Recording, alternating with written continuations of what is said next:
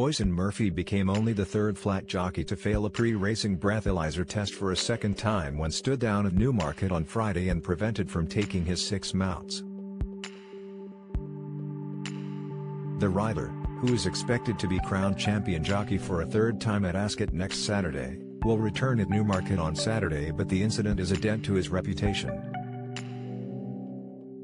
It also raises questions over Murphy's professionalism, given he served a 3-month suspension over the winter after testing positive for cocaine while riding in France last year. That positive was blamed on cross-contamination, which Murphy said had occurred after having sex with a woman he later learned was a cocaine user. Murphy, 26, first failed a breathalyzer test when riding at Salisbury in June 2019. Under BHA rules, any second offence within 24 months could incur a ban of up to 21 days.